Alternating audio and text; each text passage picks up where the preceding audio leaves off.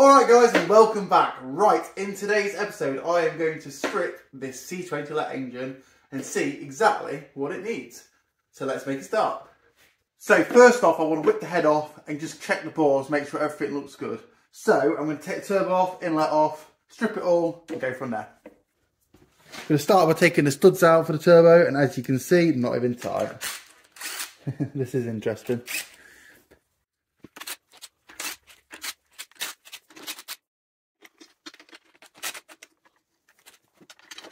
Now, first thing I noticed, these are normal M8 stainless steel nuts. They're not exhaust nuts. Exhaust nuts are generally squished at the end of the thread, which obviously these aren't.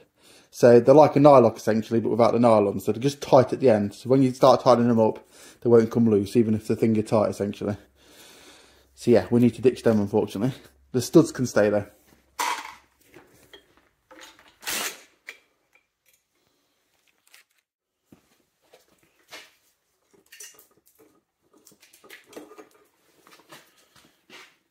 One KKK turbo. Little bonus, that core looks really new to me. It's all clean, so it may be a reconditioned one.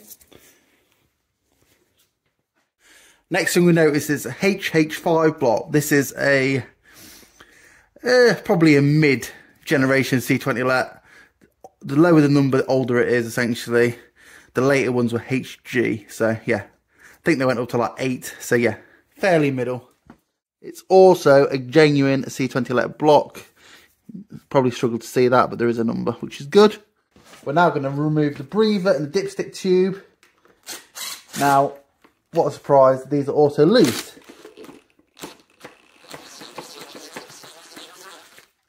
I have a feeling there might be a few things loose on this engine. Oh, and the gasket's broken as well, so yeah, not good that. We need a gasket for that. Next job, thermostat. Again, 2 M8s, 13 mils.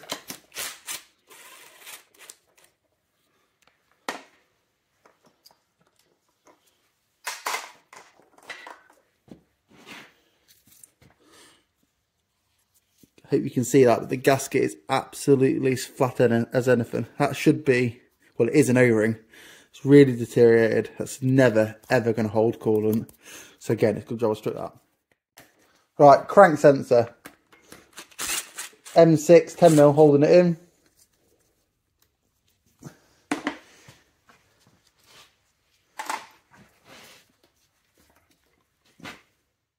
So when you remove these, the seal always stays in. It's a little O-ring. So you just have to carefully take that out, just like that. Put it back on, and there we're good. But that looks in good condition, and it's a genuine GM one, which is good. Well, I say it looks in good condition, there's a little bit of tape there. But other than that, I think that's just the outer insulation. Right, next up, Dizzy. There's a couple of 8mm bolts with 13mm heads. I use a ratchet spanner, just can't get a socket on.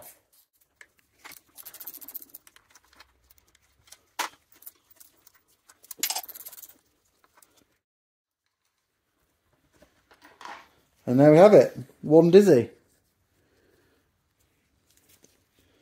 It's been highly marred up as you can see, but it doesn't look too bad. So yeah, right. Right, that's the front of the engine stripped, really easy. Good opportunity now guys for you to hit the like button, hit the subscribe button if you haven't already, because I'm going to be doing loads of work on this and you don't want to miss it. Right, we're now onto the back of the engine. This is an XC inlet manifold with some let bits on, so they're XC injectors. So yeah, a little bit concerning, but let's strip it and see what we find. So, turbo top hat. 4 M6 10mm nuts.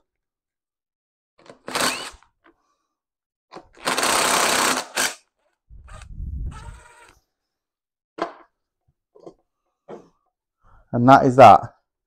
Now straight away, that should have a gasket. If it doesn't have a gasket, it won't seal. Quite simple stuff. Obviously this has got turbo pressure through here. So it's going to leak. It's going to be down on power. So it's a good job we took that off.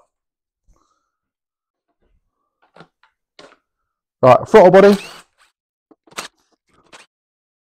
Again, 4 M6 10mm nuts. They should have the built-in washer, but they don't. These aren't the original. Doesn't really matter.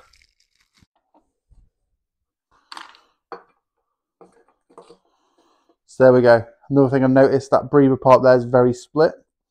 We don't actually use these on a Nova conversion.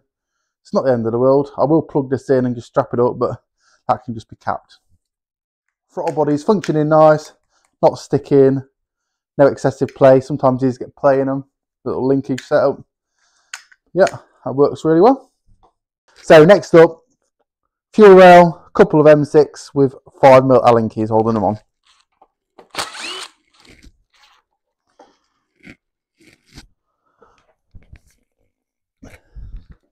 Now there should be, from memory, a stud there and all the earth bolts to it for the engine loom.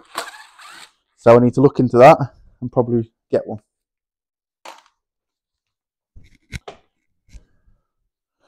Right, now carefully wiggle these out. Like so. And like I say, they are C20XE injectors. You can tell because of the colour, like a off-white creamy colour. They should be bright yellow in a C20LET. Saab ones are red. I think C25XE ones are blue. But that's about as much as I know. Right, inlet now. Again, not a lot holding this on.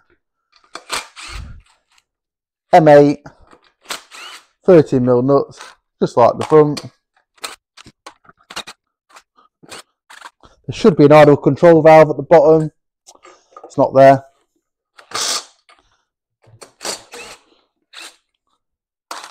This was actually sold as a working engine straight out of a car, so a little bit disappointing. But when you're dealing with 30-year-old second-hand motors, this is what you expect. So the last one's a bit difficult to get to, so I'm using a ratchet spanner.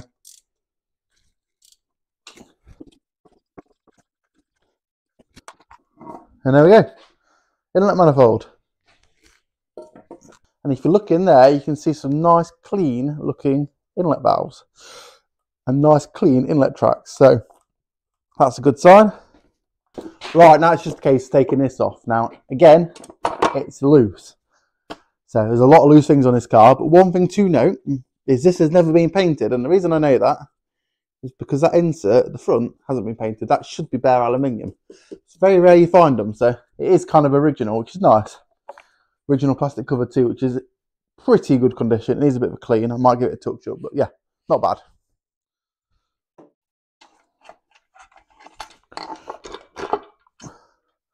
One cam cover. So the cams. Exhaust cam is a little bit rusty, if I'm honest. However, that doesn't alarm me. I've seen stuff like that before. I can clean that up carefully and I think it'll be in good condition underneath it. It's only very minor rust, surface rust. The cam lobes don't have any scoring or major marks or anything like that. So yeah, they look pretty good, to be fair. Quite pleased. And also you'll notice the engine looks quite clean inside. A little bit dusty. It's clearly been apart in someone's shed for a while. They've thrown it back together to sell it. Cam caps are in the correct order, which is good. Yeah, they can come apart. So, M6 on the end, 2 of them, 10mm head, and the rest are M8 13mm. There should be washers on these. There's one on one side, none on the other. Standard.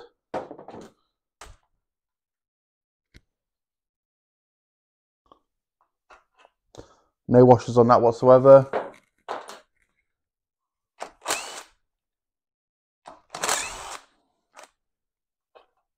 Or that one.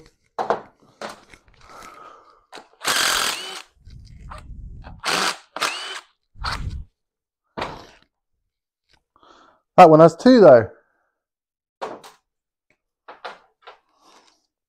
So I'm starting from the outside, going inwards. It's like reverse of putting them in, basically.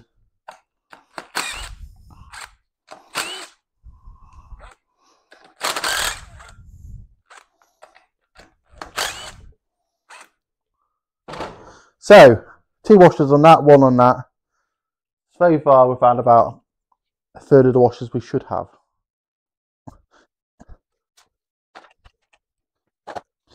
I will say as well, while these are off, they're in pretty good condition. There's a little bit of very minor marks, but they're not actually proper scores, they're just slight marks really, so I'm not worried about them at all. Cams look, again, in good condition, that's good. That's the inlet cam. I've no idea if it's an XE inlet cam or a LET. I'm going to have to do a bit of research, maybe do some measuring, because the LET one has 1mm bigger lobes. So it's got 1mm more lift essentially.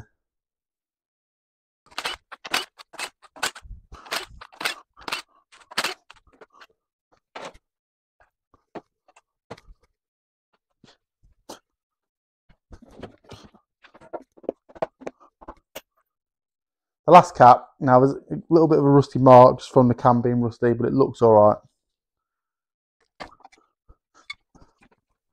And 1 very rusty looking exhaust cam. Again, I do think it'll clean up. It's not as bad as it looks. Right, I'm going to take these out. I'm going to put them in the order they should be in. I'm also going to clean them and pump the crap out so you can squeeze them up.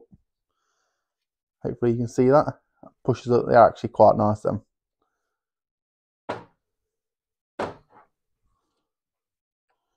Now this, if I'm honest, looks to be quite a low mileage, good engine. Now I'd say somebody's taken it out of the car years and years ago. It's been left in someone's shed in bits. They attempted to rebuild it or do something.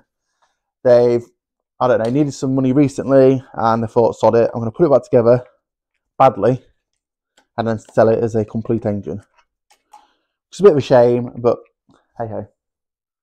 We can make it right. It needed to come apart anyway, really. Right, timing cover wasn't actually tightened on, so that's not a problem. So I should be able to just lift this off now. Like so. Right, looks like the head gasket has gone between the cylinders here. But the pistons all look in really good condition. The bores look in good condition. Can't see any marks or anything, other than obviously minor marks. So yeah, so maybe head gasket went on the car, took the engine out, went to strip it, never did it. Who knows? But yeah, it's definitely been blown between cylinders there. So just going to use a straight edge steel rule just to check the block. And it looks good. I can't see any low spots. So yeah, happy with that. So I'm just going to use a flat sanding block with Abernet cloth. Just go over the top. Just make sure there's no low spots that I didn't see. And just make sure it looks alright. This is just 400 grit, so it's not going to do it any harm. And obviously I'm going to clean all this afterwards. Get rid of all the crap, so yeah. So that's cleaned up really well. Another thing that supports the fact this is a low mileage, good engine is the water galleries. They are in really good condition. They're normally quite rusty around here, and they're not. They've still got all the original shape. So yeah, that's another really good sign. Right, next job, I'm going to turn the engine over, take the sump off, have a look underneath it.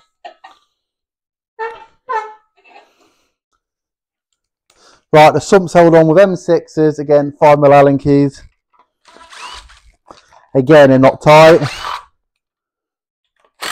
Oh, that one was.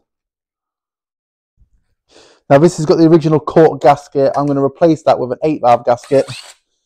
They're rubber, they're better. Yeah, they're just, it'll still leak, but they are better.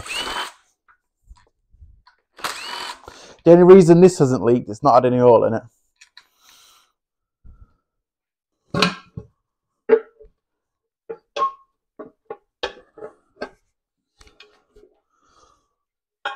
One sump. Right, oil pickup pipe, again looks clean. M6 10 mils holding them in.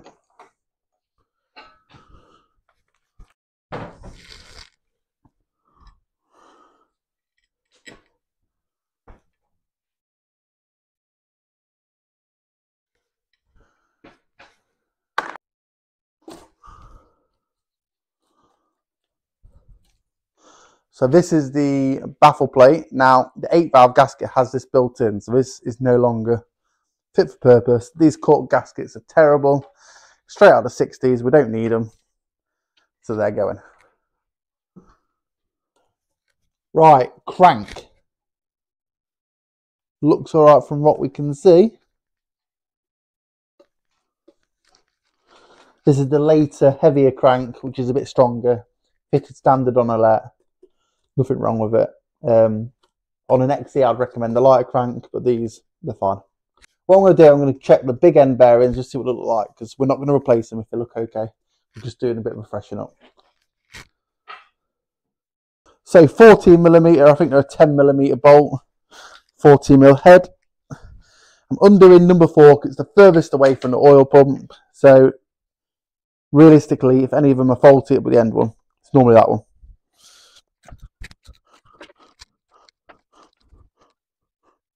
And there we go, removed. I would say that is in very, very good condition. As is the crank. So again, I think my friend who bought this engine has got very lucky. So I'm just going to put that back on. So I'm now checking the main bearing in the centre because it's got a thrust washer in it. Now it looks in really good condition, so I'm happy to put that back. And I can tell the owner to see what he wants to do. So I'm just sticking it back in now, and away we go. So next up, I need to remove the crank pulley and all the timing pulleys. Now these are well worn, and it's a good job of replacing them. That's all I'm going to say. Now the lower pulley is known for being seized up on these LET engines. So I always heat them up a little bit first, and then use a windy gun to get them off. Works normally very well. And this time was clearly no exception, right? Now all I need to do is remove the rear timing cover and the water pump, which again is very corroded. And then finally the oil feed.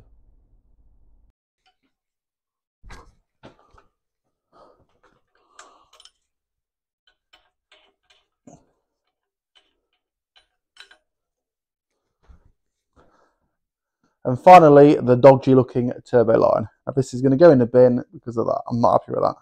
It should not have a Jubilee clip on the end. So there we have it, guys. One C20LET stripped down. I know it's not fully stripped, but stripped well enough for what we need. I am really pleased with it, to be fair. For the age of the engine, it's in really good condition. I know we can make a good motor out of this. So, if you haven't already, hit the like button, hit the subscribe button, and stay tuned for more. In the next episode of this, I'm going to be cleaning it up, painting it, and I might even start reassembling. Who knows? See you later, guys. Bye-bye.